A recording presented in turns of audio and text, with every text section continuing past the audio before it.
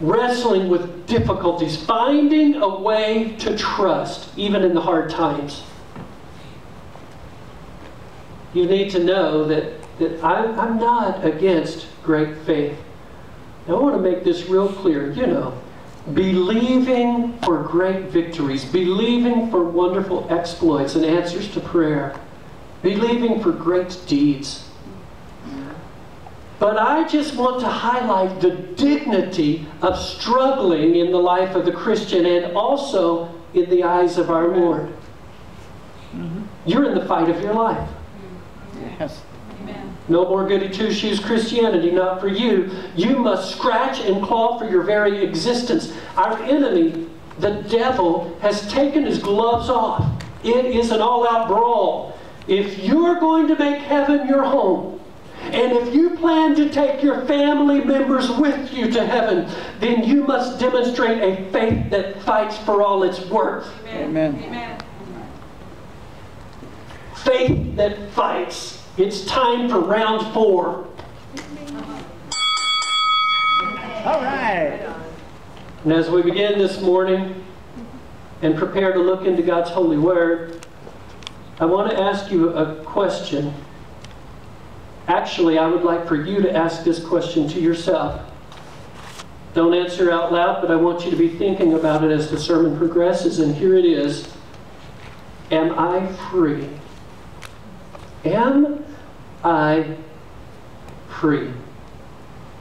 Can you really say that you are free? Is there any area of your life that remains in bondage? Over the course of this series, 4 weeks, the first week was about surrendering completely. You've got Jesus in your corner.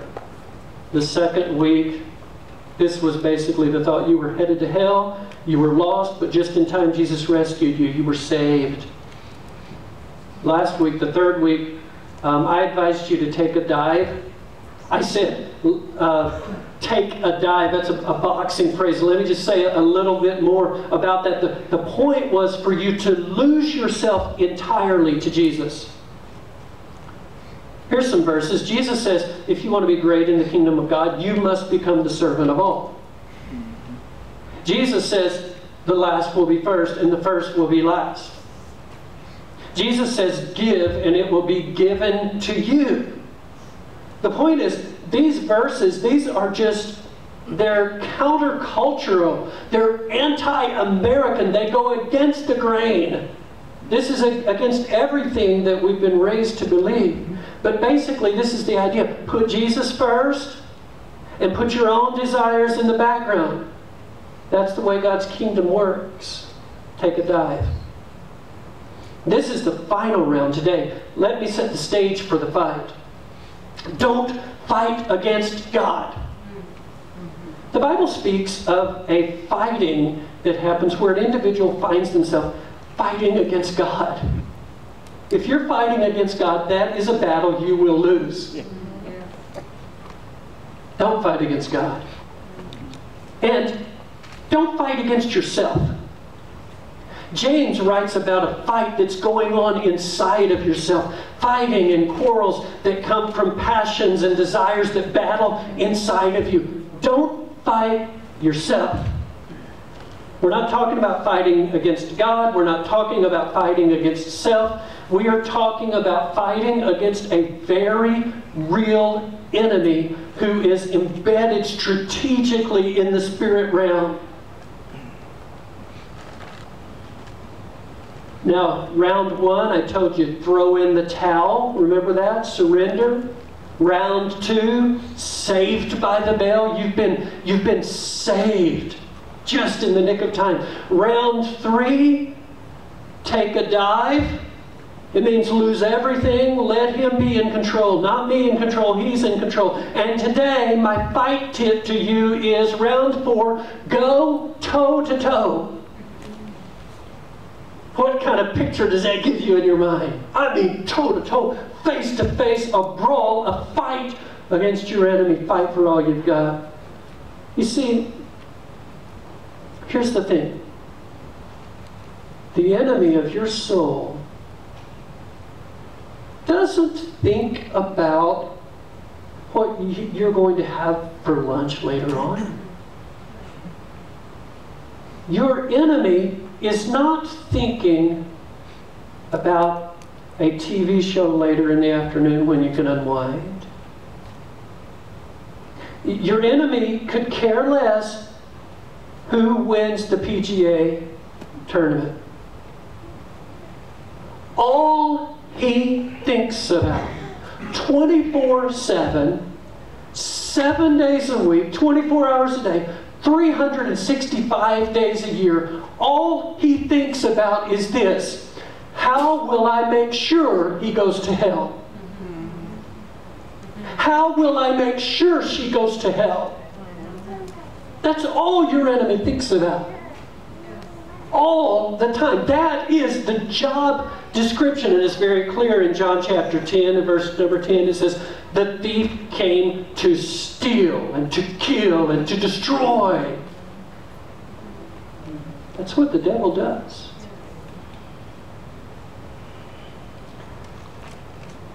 The book of the Revelation gives a description of God joining in the fight. And it's so powerful. There's a verse in the Revelation that says, it will soon come to you, and I will soon come to you, and will fight against them with the sword of my mouth. This describes God as fighting so hard that it comes from a word that literally means vibrating, shaking. Have you ever seen wrestlers or fighters who are absolutely spent? I mean, they've given it all their energy and they're just shaking. It describes God that way. God's so furious against the enemy that he's just... I'm glad he's in my corner, aren't you? In fact, the word that's used in the Revelation is a word that means to put your hand on the opponent's neck. Oh, what a picture. This is the fight against spiritual wickedness.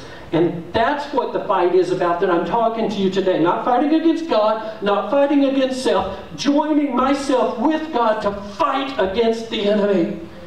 So I want to read a familiar passage of Scripture that talks about this fight against spiritual wickedness. Round 4, the final round. Let's go toe to toe.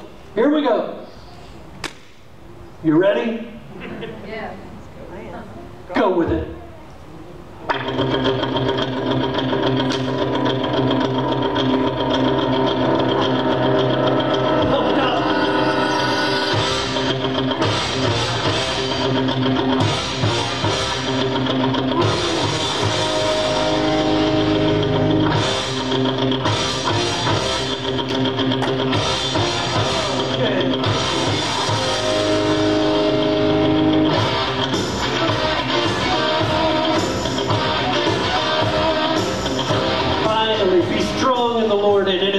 Power. Put on the full armor of God so that you can take your stand against the devil's schemes. For our struggle is not against flesh and blood, but against the rulers, against the authorities, against the powers of this dark world, and against the spiritual forces in the heavenly realms. Therefore, put on the full armor of God, so that when the day of evil comes, you may be able to stand your ground. And after you've done everything to stand, stand firm then with the belt of truth buckled around your waist, with the breastplate of righteousness in place, and with your feet fitted with the readiness that comes from the gospel of peace. In addition to all this, take up the shield of faith with which you can extinguish all the flaming arrows of the evil one. Take the helmet of salvation and the sword of the Spirit, which is the Word of God, and pray in the Spirit on all occasions with all kinds of prayers and requests. With this in mind, be alert and always keep on praying for all the Lord's people. Pray also for me that whenever I speak, words may be given to me, so that I will fearlessly make known the mystery of the gospel, for which I am an ambassador in chains. Pray that I may declare it fearlessly as I should.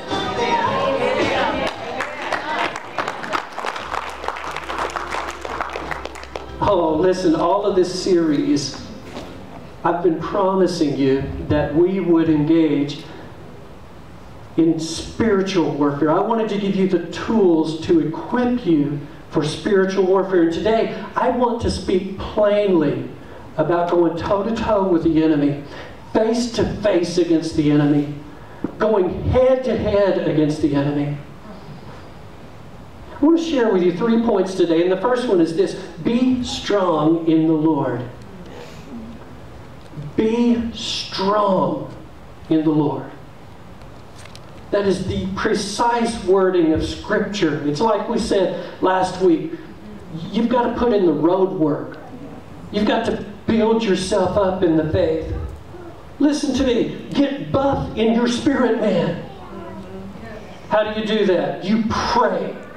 You read the Word. You are faithful to church. And you build strong Christian friendships. And if you will do that, then you're going to begin to be strong in the Lord. Look at this. Verse number 10 says those exact words. Finally, be strong in the Lord and in His mighty power. Be strong. Why? Why should we be strong? Because of who we are fighting against. That's why. Verse number 12 tells us this. It says, our struggle is not against flesh and blood, but against rulers, against the authorities, against the powers of this dark world, against the spiritual forces of evil in the heavenly realms. We are fighting against evil. Yes, we are. Yeah. So we have to be strong in the Lord. There was a fight in 1951 between Rocky Marciano and Joe Louis. Marciano had just absolutely, go ahead, roll it. Marciano had just been decking Joe Louis. I mean, just beating him around the ring. Finally knocked him right out of the ring. Can you believe that? I mean, he just knocked Joe Louis completely out of the ring. Now, I don't want you to just win against the devil. I want you to knock his lights out. That's right, amen. I don't want you to barely make it into heaven by the skin of your teeth. That's right. I want every demon in hell to be afraid that you're coming their direction. That's right, amen. Amen. If you're going to win, then you've got to have this ability to discipline yourself. You have got to be strong in the Lord. Some of you have gotten sloppy. You are not strong in the Lord. Your prayer life is suffering. You need to work out like you used to. You're weak. Don't let that happen. The way that you go toe-to-toe, the way that you go face-to-face against your spiritual enemy in this battle is to pray. Yes. Amen. And that is the second point, and it's here. Number 2, put on the armor. Don't accessorize.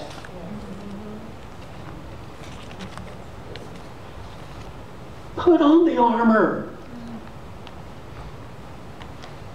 Some of you recognize this phrase from Fashion World. Don't accessorize.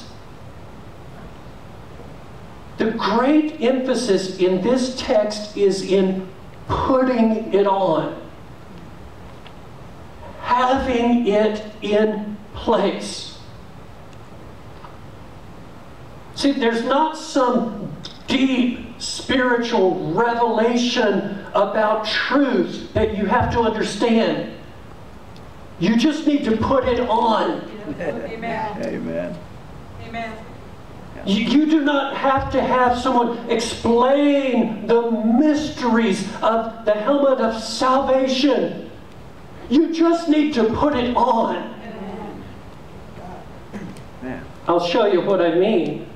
In this text, look, verse 11 says, put on the full armor of God. The emphasis is on putting it on. Verse 13, put on the full armor of God. There it is again. And then you see it all through this text. Down at verse number 14, where it talks about the belt of truth, it says, with the belt of truth buckled. Key word, you have to have the belt of truth buckled. Does you no good to have truth dangling around your waist if it's not secure. The breastplate of righteousness in place.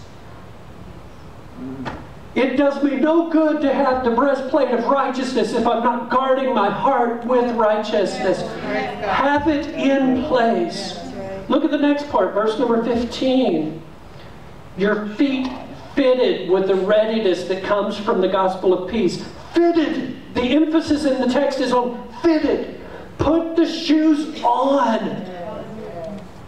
Don't collect them like a bunch of Nike Air Jordans in your closet. Put them on your feet. That's right. Put your faith where your feet are and have them in place. And then notice this wording, take up the shield of faith. Why does he even have to say that? Because some of us, we've got this shield and it's sort of sitting over in the corner. It's brandished, it's polished, it's pretty. We like to display it on our shelf. And he's saying, no, no, no. That's not the point of the shield of faith. Take up the shield of faith. Take it up and use it. Take the helmet of salvation. The emphasis is on taking it. And the sword of the Spirit, the Word of God. Take the sword of the Spirit. You see, it does no good to have all of this shiny armor hanging in your closet. That's right. Right. That's right. You have to put it on. Some of you can't seem to get victory. I'm so beaten up and I've been just knocked down. You've got to fight. Hey, I know it's hard. Listen, I hear some of the stories and my heart breaks as I'm talking with different ones and just praying, God, help them. But you have got to fight with everything that's in you. Fight, fight, fight. Don't ever give up. Take that shield of faith. Put the belt of truth on. Have your head guarded with the helmet of salvation. Put the breastplate of righteousness over your heart to guard you. Take up the shield of faith. You're in a war. You are in a battle for your very existence. That's right.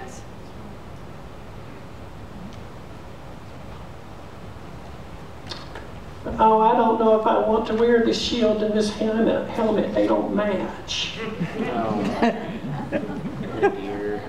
Not very fashionable in today's culture.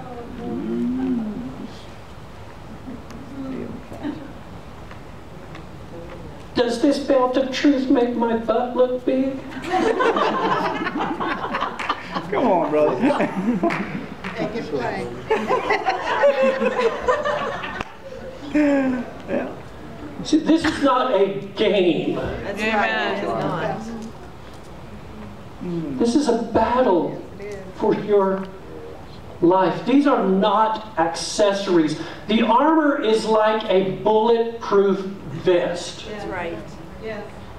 The armor of God is like a life preserver. Yes.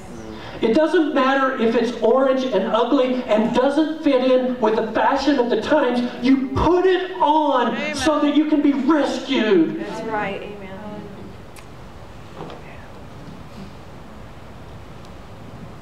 The third point is to engage in battle. Get some chinks in your armor.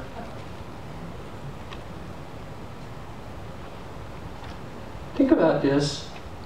Most of the armor that's mentioned here in Ephesians chapter 6 is for defense, defensive maneuvering. Think about the way it's worded. The helmet, the shield, belt, breastplate, shoes. These items are for defense.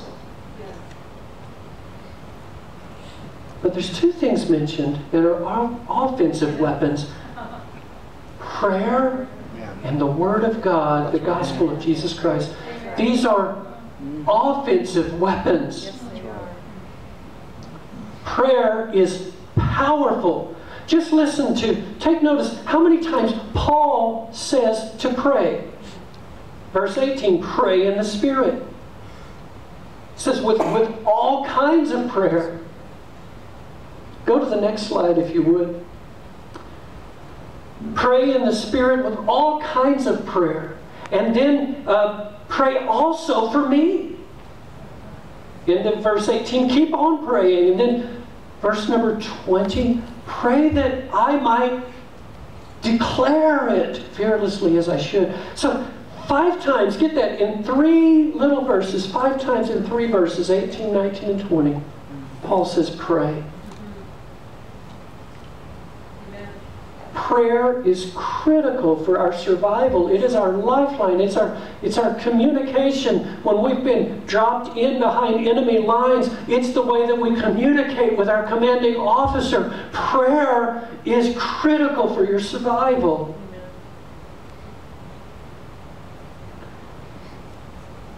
Recently, I downloaded a new app for my phone, and it's this app that provides an alarm clock system that it records your sleeping patterns. It's real interesting. It tells me when I'm in REM sleep, like rapid eye movement, and when I'm in deep sleep patterns. So when I wake up in the morning, I can look and see through the night, how I did on my sleeping patterns, and it will even wake me up at the right time in my sleeping pattern, closest to when I set the alarm clock. So my typical get-up time is 5:20 a.m. When 5:20 comes, it might wake me up a little bit earlier than that, or maybe a little bit later than that, depending on where I'm at in my sleep pattern. It's just really amazing the way it understands those cycles. I don't know how they do that. That's absolutely remarkable. This app, it also records sounds. Sounds that wake me up. Dogs barking. I've had sound recordings of, there was a dog barking at 3 a.m. Cars racing down the street. You can hear it in the morning. That went off. That kind of disturbed my sleep. It records my sounds in the night. Every snore. Everything. It records every sound that comes out of my mouth. I found out some really interesting things about myself. When I'm sleeping, I go through a cacophony of all these different sounds that I can't believe my wife has put up with this for 25 years. I was amazed by the sounds that come out of my mouth. These are not fake. You're going to hear it. I'm going to share it with you. These are not fake sounds. These are the real deal. These are actual sounds. And I want to let you in on a recent night's sleep that I had. Go ahead and play that. Let's listen to this. I've given a name to each one of these sounds. 12:45 a.m., just a cacophony of animal sounds. Crank it up. So sawing some logs there, catching some Z's. And then at 2:13 in the morning, the sound of a walrus caught in a fishing line.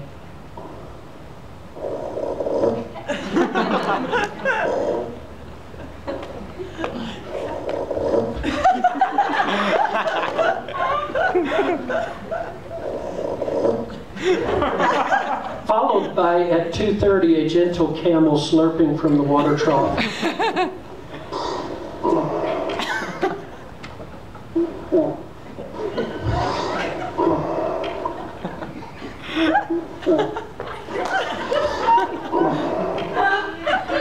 Kind of hear this. Now, at 4:30 in the morning, interesting things start to happen. The king of the jungle, the lion with the big flapping, flabby lips, Can't you just hear it?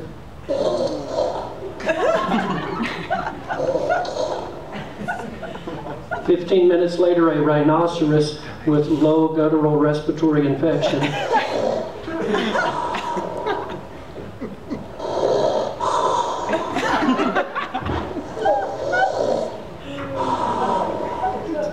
I know, yeah, me too.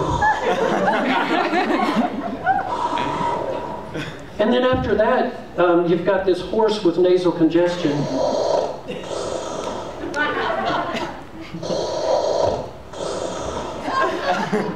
Bless your heart, honey, for putting up with this all these years. It's followed by a series of whale sounds. Sounds like steam coming out of the whale spout.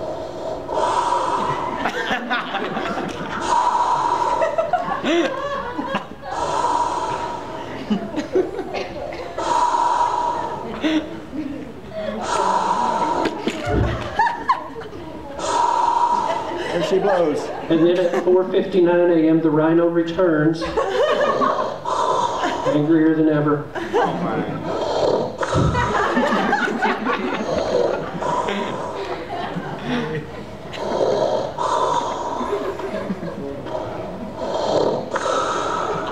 And apparently the rhinoceros scared the whales out of the harbor, because now, after that at 5:03 a.m., a series of distant whale calls. They're off in the distance.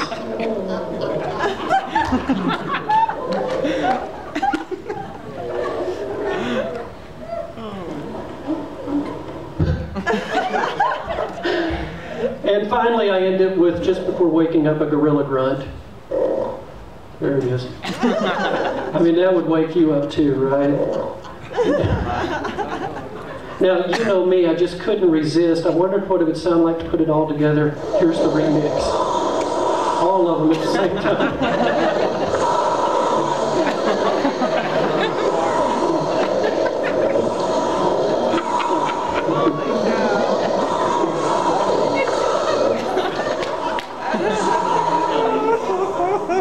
So if some of you young people are looking for a new beat to throw down with your rap, I mean, that would be hot right there.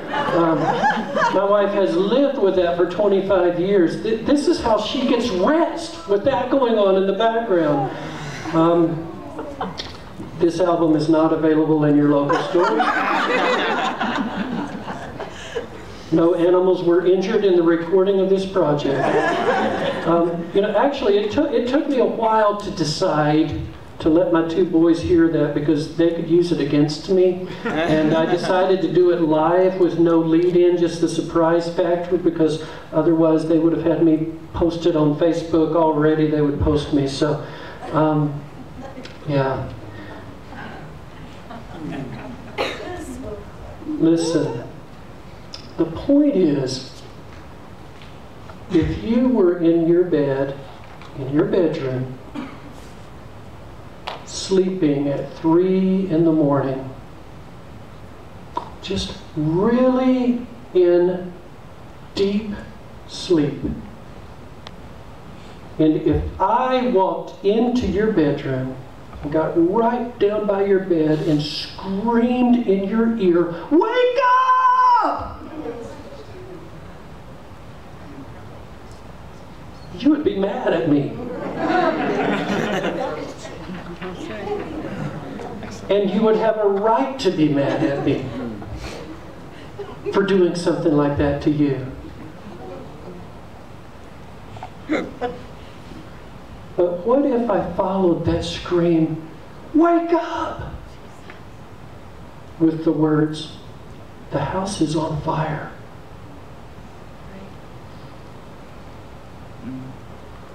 Now, suddenly, everything changes.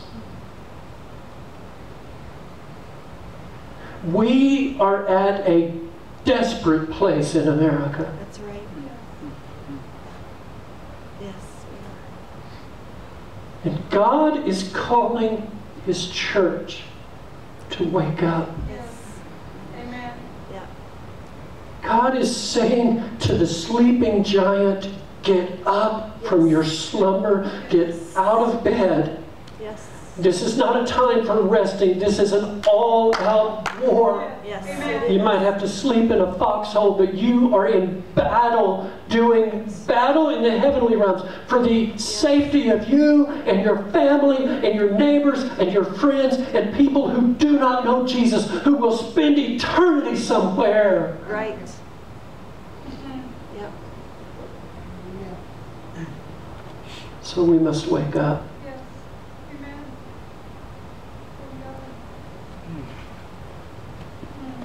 I want to call the worship team back up here, guys. Could you come back and get in place? And Zach, just lead us in whichever song seems right to you.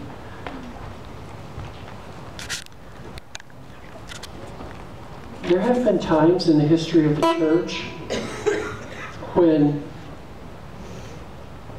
she has drifted off. I think of some of the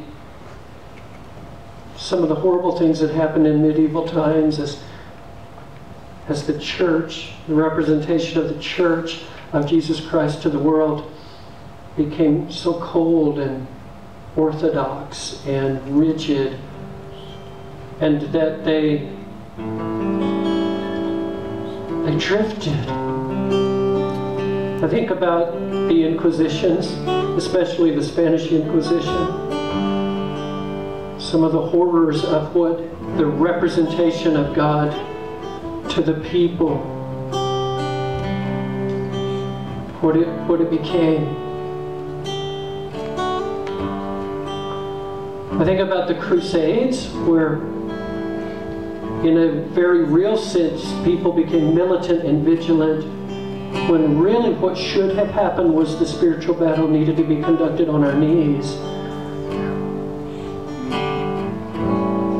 Think back to the Old Testament times. I know it was not the church yet, but the people of God under Josiah, a young guy that became a king,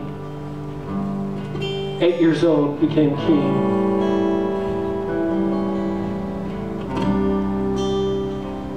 And at some point in his tenure, as he just kept seeking God and trying to make the temple the right way and to see it repaired and all of this, at some point somebody brought him the scroll of Moses. It had been left up in the aqueduct. At one point, probably there was a raiding army that came in and they took the scrolls and hid it. The Word of God, the very commandment of God was just stashed away in the aqueduct. And when they brought it to Josiah and he read it, the revelation hit him so strong. Oh my Lord, we're not doing what this book says we're supposed to be doing. We are in danger. And he called the whole kingdom to fasting and prayer, and he put on sackcloth and ashes and repented and cried out to God. And God says, it's too late, judgment is coming. It won't happen in your lifetime though. I will grant that you have humbled yourself before me, but it will come, and it did come.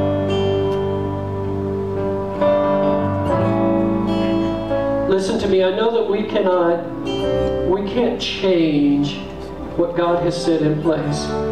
He orchestrates the rise and fall of nations. He orchestrates the rise and falls of kings and kingdoms, presidents and heads of state. He raises those individuals up.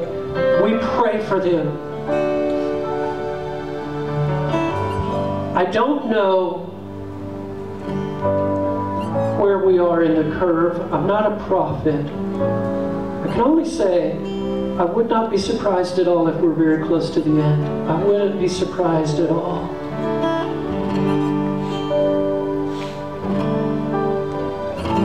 In the middle of last century, in 1939 in Germany, there was a tyrant rising to the throne. The head of the Third Reich, Adolf Hitler.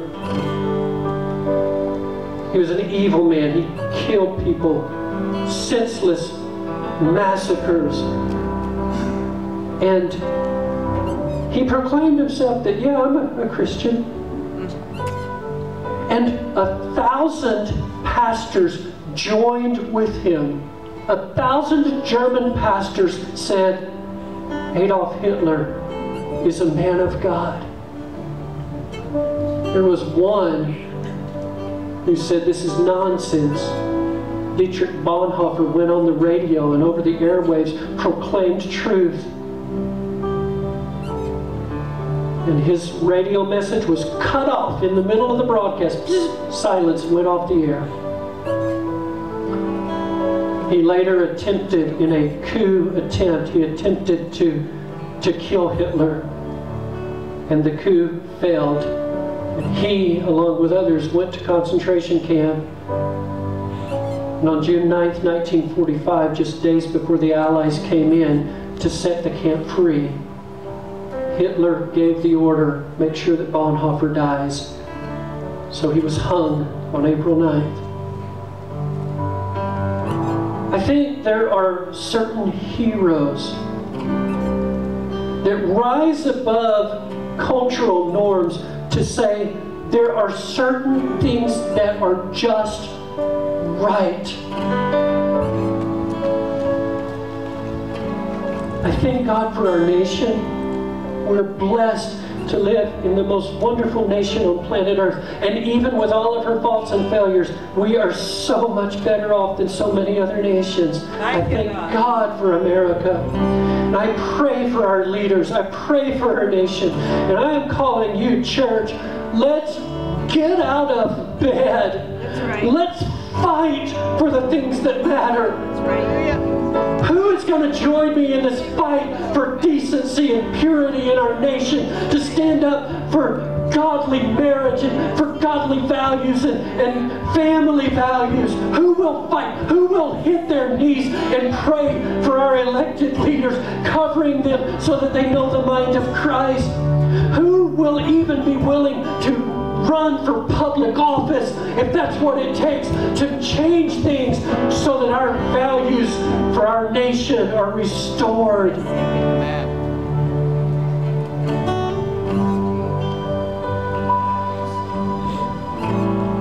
I want you to take your Bible, and if you, like a lot of you, you're not bringing the physical Bible with you, you like to use the device, that's fine. Whatever you use for your Bible, I want you to hold it in your hand. By the way, let me just say this. Everybody hear me on this. I thank God for technology. But if this is your Bible, it better be pure. Don't you be reading the Bible on one app and looking at filthy pictures on another one. That's right. Amen. Take your Bible in your hand. The Word of God is a sword. The Word of God is living and active and sharper than any two-edged sword. It pierces to the dividing of joints and marrow and soul and spirit. It judges the thoughts and attitudes of the heart. I want you to take your sword in your hand. I want you to repeat after me. In fact, let's all stand, everybody in the room, let's stand to our feet.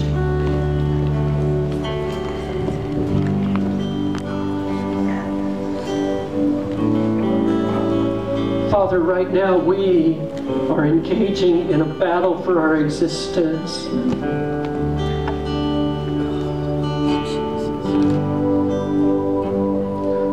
We're kind of like Jehoshaphat in his situation. He cried out, Lord, we don't know what to do, but our eyes are upon you.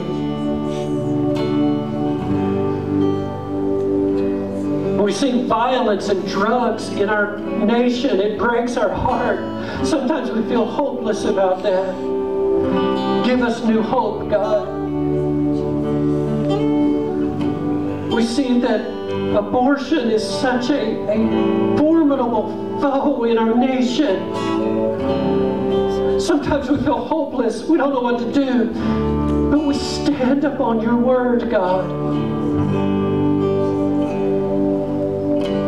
So many families breaking up, so many divorces happen. Sometimes we feel hopeless. But God, we are in this battle to fight. We will stand upon your word. We will hit our knees in prayer. We will bring about a prayer revival in our nation. God, we will be the ones to touch your throne, and we won't let up until we see victory, because it's just got to be better than this, God. It's got to be better than this. So we take the word of God, the sword of your Spirit, and we pierce. I want you to pierce the darkness right now. You take your Bible and you use it like a sword. We pierce the devil. We cut off every wicked thought. We bring every thought obedient to Christ. We take your sword. We tear down every stronghold. This word of God that is living and active and sharper than a two-edged sword. We tear down strongholds with the word of God. God is mightier. God is stronger. God is powerful. You told us to do this. You said pray in the Spirit on all occasions. Pray in all kinds of ways. This is the way we're praying, Lord. We're taking this Bible, this symbol of your power and your authority, and we cut the enemy. We tear him to pieces. We will not back down. Satan, I declare that you are defeated. You must cease and desist your activities all over Buckeye. You are broken. You are defeated. The Word of God is more powerful than you. You are the enemy of our souls. You are defeated. You are a defeated foe. You are destroyed by the authority of the risen Christ.